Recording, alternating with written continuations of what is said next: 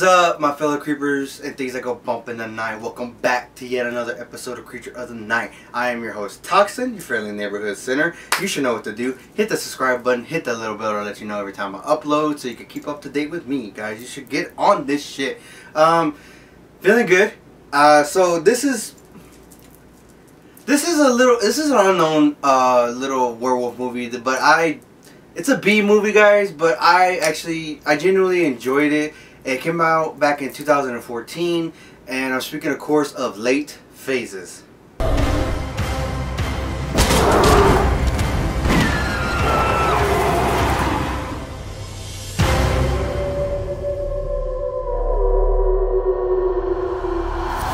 Oh, guys, yeah. So again, it's a B movie. It's pretty unknown to a lot of people. Unless, you know, again, like you're a hardcore, like, werewolf fan, horror fan, you just like to dive into these, like, late night scrolling situations on Netflix, because Netflix has a lot of unknown horror movies with a lot of unknown actors most of the time.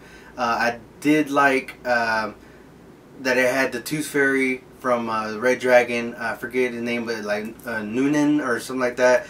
I forget his damn name, but he played Kane also in RoboCop 2, I believe. It was cool that he's a preacher in this. So it has like little people throughout it. Essentially, we see this veteran who is now blind. He has a dog named Shadow, and his son is kind of like forcing him to go into a retirement home. You know, not necessarily an assisted living situation, but it is like a retirement home community. Like, you know, you get your own, I guess it's a duplex houses, you know, side by side. He's again forcing him to go in there. Again, he's blind, you know, you're kind of moving on with your life too. It's not right. I don't believe that you should do that to people, but I do understand that, you know, the elders, you know, your life is going on and certain situations happen to where you really can't take care of your parents or your grandparents or anything like that. So I'm understanding, but it's still kind of a fucked up situation. And this is kind of a good example of it, other than, you know, health, and how often do you really go to a nursing home to visit your grandparents or your parents. I didn't mean to get that dark with this, or to, you know, stabbing people in the heart with the situation, but, you know, it is what it is. I am your neighborhood sinner. I can do what the hell I want. Anyways, he's going into this retirement home.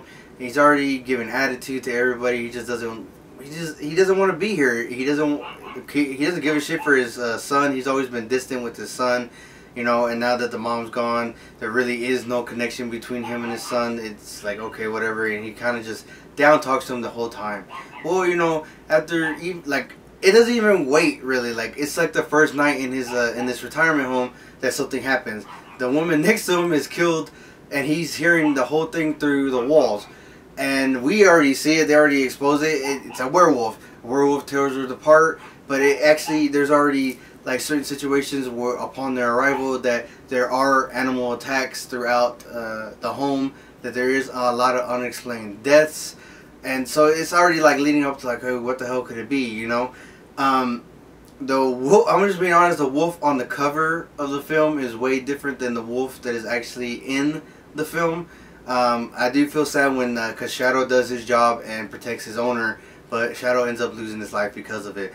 And now it's Ambrose takes it upon himself, you know, after he starts hearing more and more details about people who are dying and the way that they're dying. He takes it upon himself to kind of like investigate. Let's investigate. He's getting familiar with the home, how since he is blind, he is like measuring steps and how far certain things are, and figuring out who's around them, who it may likely be, and it turns out to be the damn groundskeeper of the home. He's a little old, like a little bit younger than Ambrose. I want to say Ambrose is probably like, that's the main guy, that he is like maybe in his late 60s, I want to say. He's in his 60s, early 60s, late 60s, and then this guy's probably like in his early 50s, I want to say. So he's a little bit younger. You can tell definitely in his face, but he's like, I kind of got the vibe of a Silver Bullet situation, because this werewolf is like really heavy on religion. He turned to God thinking that this was a punishment, you know. He actually ended up hunting down the original werewolf that scratched him, and he ended up killing him. But him being scratched himself just carried it on. So he thought maybe it was a punishment or something going on. He tried to feed off his lust for blood and flesh with animals, which is why a lot of the local animals were disappearing. But you know, again, you can only that can only satisfy you so much to eventually the animal takes over and ends up he ends up going after people. After basically setting up his trap, he's doing a Home Alone situation where he's getting familiar with his new home. He's setting up booby traps because he knows that he knows that the werewolf knows that who he is now, because he kind of puts 2 and 2 together, just because of the smell that the wolf kind of tracks on him. So it's not just the animal smell, but he notices that it has a hint of a cigarette smell. So he goes off thinking that it's the preacher, Noonan.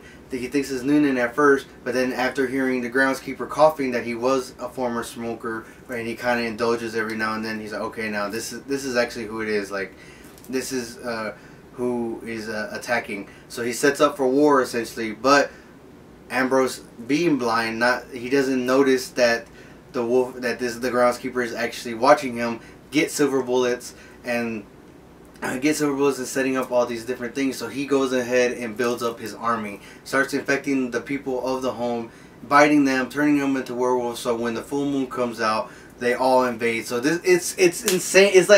It's so crazy, but it's not unbelievable, if that makes sense, because with people who lose their sight, all their other senses heighten to almost superhero levels.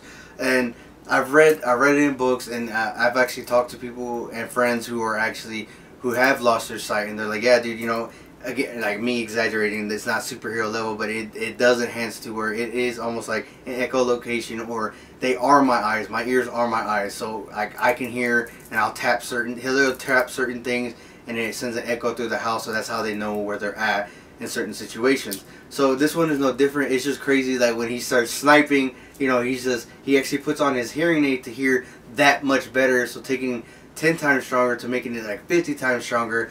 He's actually shooting at these werewolves, taking them off one by one until he gets to the main dude, who he actually set up a grave. He was building a grave for Shadow, and he actually gets an oversized tombstone. He traps the wolf in the grave and drops the tombstone on him. And he's out of bullets. He's out of silver bullets. He's already done killed everybody else, and all he has is this his shovel from his military days that he goes hand to hand with the wolf. It's again pretty crazy to see. I was like, oh my god, it's kind of unbelievable, but it was just so entertaining to watch, guys. I recommend it. I do believe this is on Netflix. The last time I seen it, it just popped up one night. Again, it was like late, didn't have to go to work the next day, so I'm like, fuck it, let's watch it. It's an oldie, but it's a goodie. I give it 2 thumbs up, 10 out of 10, just because this is a biased film for me, because I'm a werewolf fan, a huge werewolf fan. So it can do no wrong. Again, I can understand how it is unbelievable, how it does jump the shark, jump the board in certain situations, especially with him not having sight and him going to war with these werewolves. It was just pretty insane. I just love the whole concept behind it, and I love the vibes that it gave me. That it gave me my all-time favorite horror film, Silver Bullet vibes. So I had to like it. It was just amazing. I could actually sit there and watch it. Is it up there with Silver Bullet for me? Absolutely not. But it is definitely a film that I could put on and watch and enjoy every single time I watch it. So guys, go check it out. Let me know what you thought about the film. Excuse me. Let me know what you thought about the film. Let me know what you thought about the video down in the comments below, guys. Please go follow all our Instagrams. Go check out my brother's Instagram and their YouTube page as well. They're going back to schools, and it's kind of like on hiatus right now with their page. But we are going to get it up and going. As you saw on Prey, if you did watch my Prey, thank you, by the way, for shooting that up through the roof. If you checked it out, he is gonna get his page up and running. I know he's been talking about it for years, but something is in the works, guys. So just bear with us. We're getting it together.